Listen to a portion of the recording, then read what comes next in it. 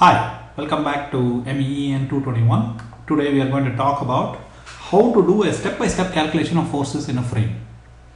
Now, we have done this many times before. I mean, it's just a free body diagram and calculating all the forces and things like that. But what I'm going to do is much more systematic numbering and labeling scheme so that it's extremely easy to write down. That's item 1. Item 2, I'm going to skip some of the steps because I want you to get used to the fact that you don't have to draw that force table for everything. We are going to do a direct vectorial version because I want you to start being able to do the symbolic version quickly. Okay, so let's start. So we are going to look at an example of a bookshelf. So let's see what the story is. So this is our first example. Here's a bookshelf. You can see that the bookshelf is put up there and most of the books are on one side, and if you look at this thing, it looks something like that, right? That's the structure which we are going to analyze to figure out how much load is there on each of this. Okay, that's what we are trying to find out. So we have to make some approximations. It doesn't come with axis labeled and joints known and things like that. So let's make a rough idea and then we will see what happens. So we are going to look at just this portion. Here is the bookshelf, and let's say that the total width of the bookshelf is 2 feet. That's a fairly large one. You can see it's fairly large, and we have to decide what's the weight of all these books up here. And we are going to do a generous factor of safety so that we want to design this properly. So I'm going to put a weight of 80 pounds in the middle of the bookshelf. There it is, 1 foot from here and 1 foot from here, and let's assume that this angle is 45 degrees, so this is also 2 feet, right? So that's our structure. Now we have to decide how is this bookshelf connected. You know, up to now in your previous problems, these connections were always given. It was said, it was obvious to you by looking at the picture that things are pin joints or welded joints or something like that. Here you have to decide. In our particular case, we are going to say, look, you know, I'm going to kind of not just put a nail into the wall. It's not really a big bolt or something like that. This is stuff that you have to decide. So the typical choice is that we are going to assume that all joints are pin joints unless it will not work. So I'll tell you what I mean by that. In most cases, we will assume that things are pin joints. That's our first assumption. When I connect two things, I'm going to assume it's a pin joint unless you can see that clearly it's welded or something like that. When I'm putting a screw through something, it's not tough enough to hold bending forces, and you don't want to damage the wall with bending forces. So what it is that I'm going to assume this is a pin joint, point A, and then point B is a pin joint, point C is a pin joint, point D is a pin joint. That's item 1. Item 2, always so. Step 1, decide on joints.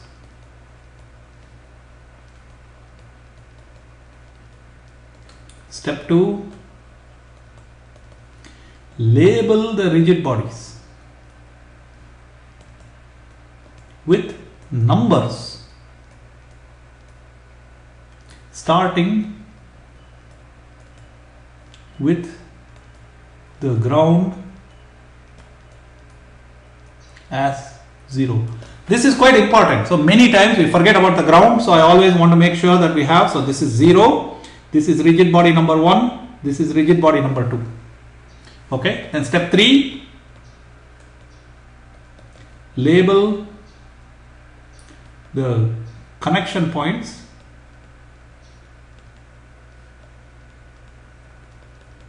and the locations where forces act. This is important. So we got A, B, this point is going to be called C, and this point is going to be called D. Those are A, C and D are places where things are connected, and B is the place where the weight W equal to 80 pounds acts. Now step 4, draw separate FBDs for each.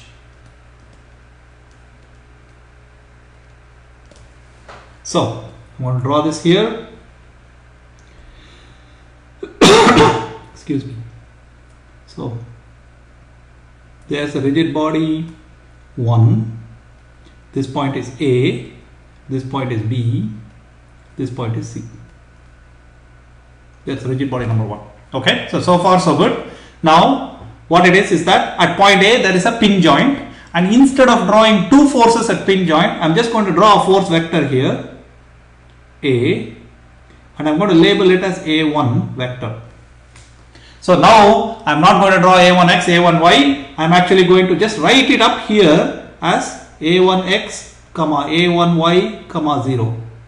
So I want to make sure that, hey, I want to do the same thing for both 2 dimensions and 3 dimensions. So what this says is there are two unknown forces, A1x and A1y, and it's a pin joint. How about point B? There is W acting downwards, and how does that show? I'm going to call it W1, and it's a vector, and its components are 0, minus 80, 0. And at point C there's another pin joint. So I'm going to draw a line like that, and I'm going to call this C1, and its components are C1x, C1y, 0. You see that? And then I'm going to draw for the other one, which is like this. I'm going to call this point D, that's the force there, and this will be called D2 because there's a second free body diagram. So what it is that this, I'm going to write this out.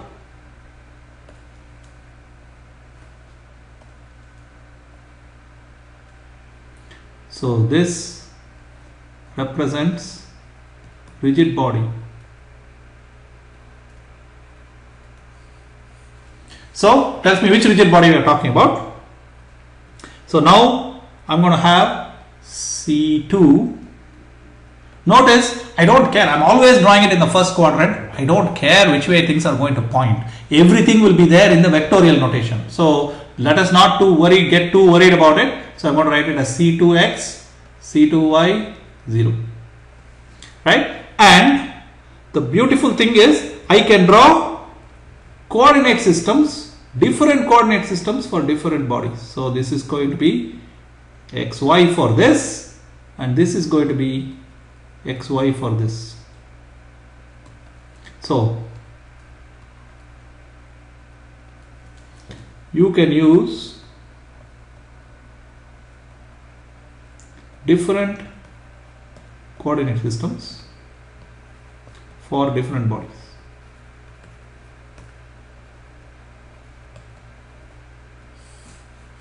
No problem. Okay. Now notice I have called this C1 and this C2. Newton's third law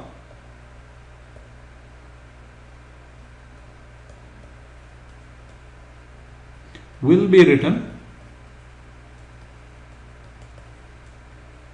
like a equilibrium equation. It will be called joint equilibrium.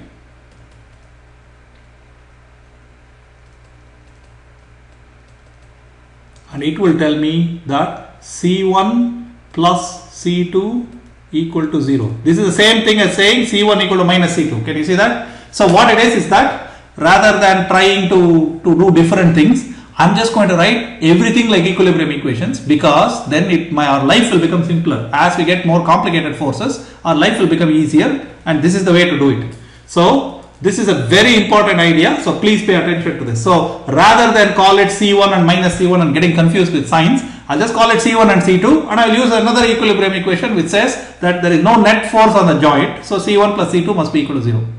Okay, very good. So this is our starting point. It looks very messy, but you will see that it will get cleaned up pretty nicely. So let's go. So what happens is, here is our free body diagram. Here is our coordinate system, y, x, y, x.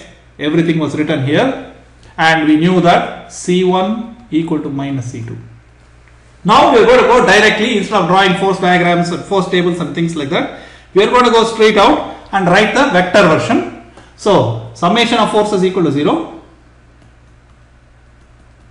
Vector version looks like A1 plus W1 plus C1 equal to 0. and this gives me two equations, a1x plus 0 plus c1x equal to 0. That's equation number 1. a1y minus w plus c1y equal to 0. That's equation number 2. Okay, so notice that I am always keeping the index. Then summation of moments around A equal to 0. I am going to write this in vectors. So remember, this is the point A, this is point B, this is point C, this is point C again, this is point D.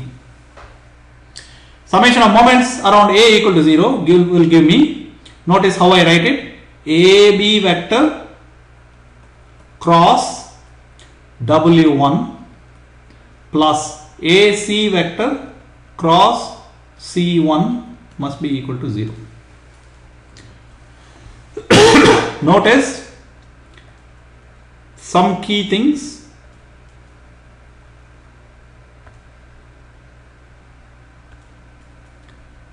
This A is always the first letter. That's the point around which point for moment. B is point of force. So it will be AC cross C1. So now you can use xfy minus yfx to find this. In our case, I'll show you what I mean. There you go. AB has x component 1, 0, 0, AC 2, 0, 0. So you can do xfy minus yfx and all this stuff. You can calculate all of this. I'm not going to waste your time. I'm going to go directly and write down, and I will get, let's see, what will I get? I will get minus 1 times w plus c1y equal to 0. This is my third equation. This will give me this. Okay, so I got 3 equations. That's all you can get per rigid body in 2 dimensions. Only 3 equations per rigid body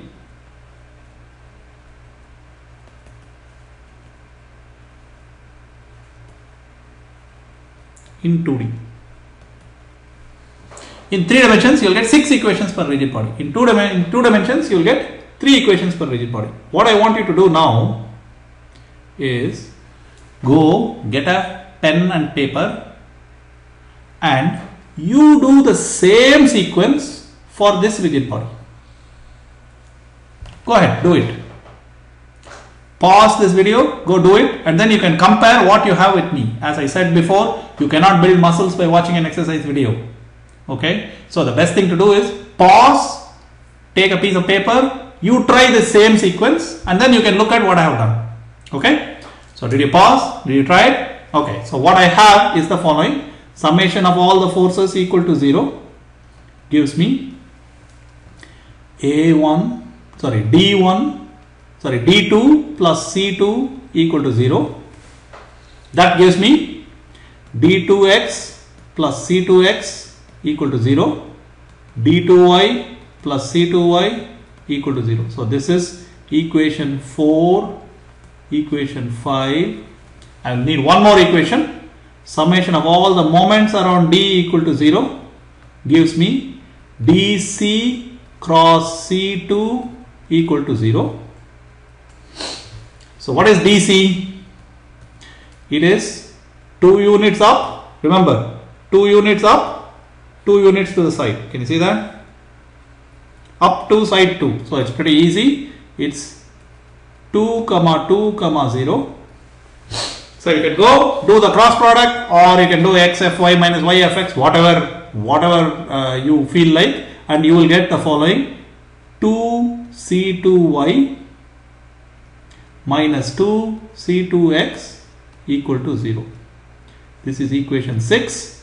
Then I'm going to list the interface conditions also here, or joint condition.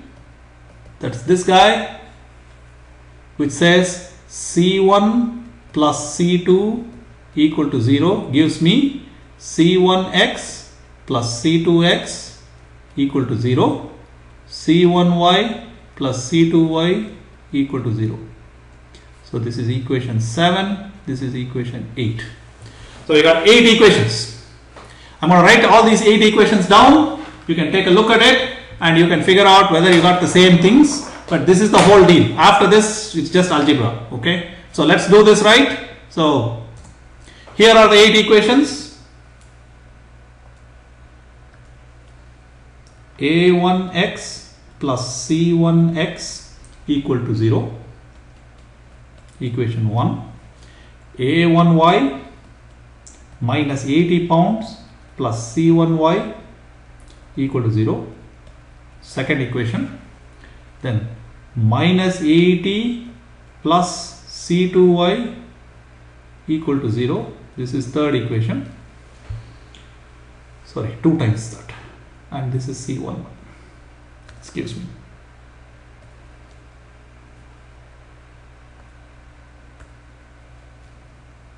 Okay. Then we have d2x plus c2x equal to 0. That's the fourth equation.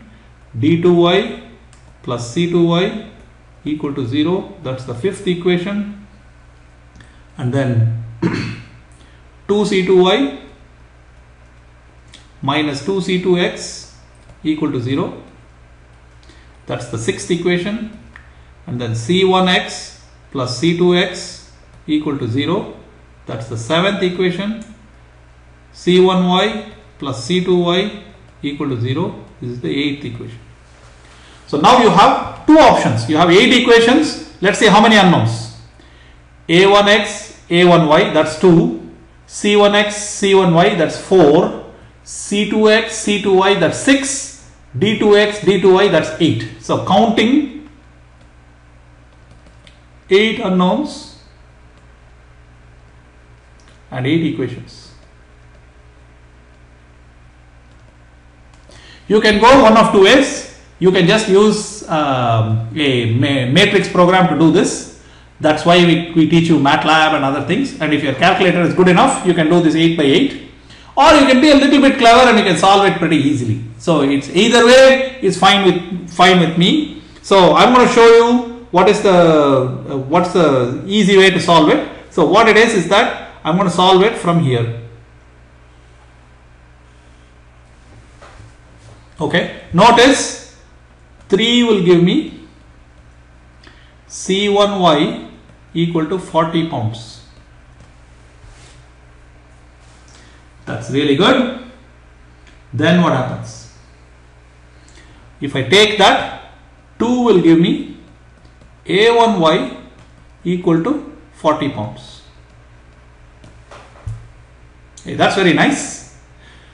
But how do I get C1x?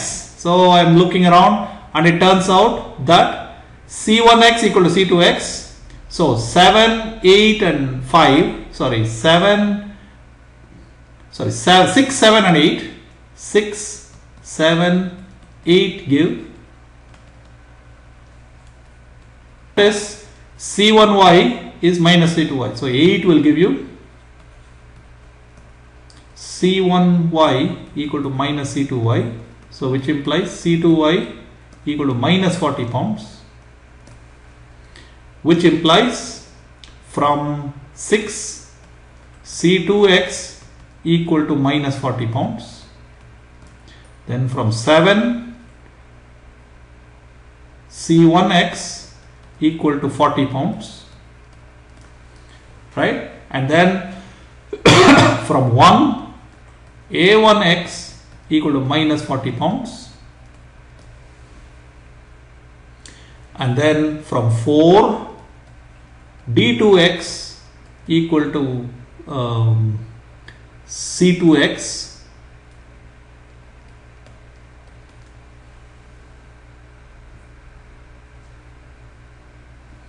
which turns out to be D2x equal to minus C2x, which turns out to be 40 pounds. And then you can get D2y equal to minus C2y which turns out to be 40 pounds.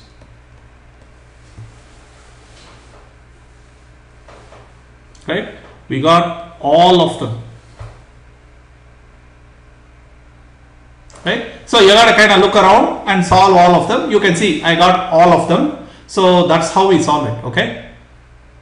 So please remember that if you do it in a systematic way, it's possible for you to solve everything. Thank you very much.